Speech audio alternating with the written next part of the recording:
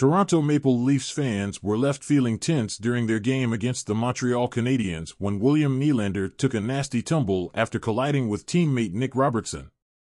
The unintentional shove resulted in a worrying fall, with Nylander colliding directly with the knee of a Canadiens player, leaving the crowd on edge.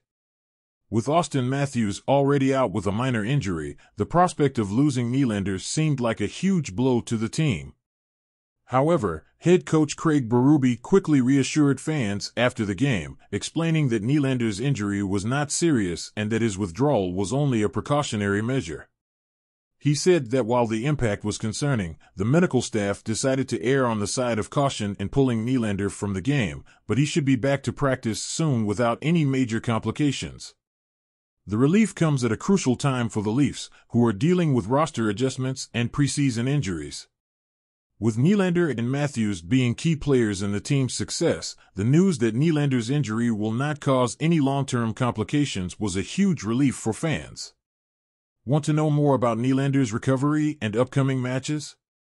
Subscribe to the channel and stay up to date with all the updates.